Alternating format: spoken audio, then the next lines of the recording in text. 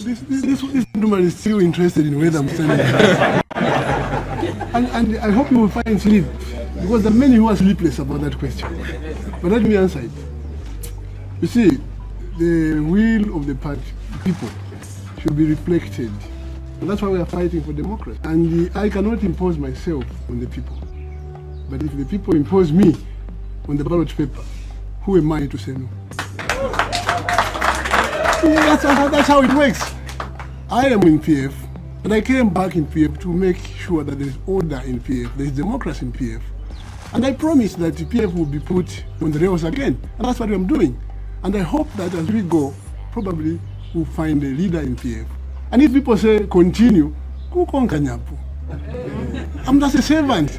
But if they say no, step down, I think let's go for the conference and choose a new leader, I'll go. And I'll support one of them. Whoever we merge, we merge.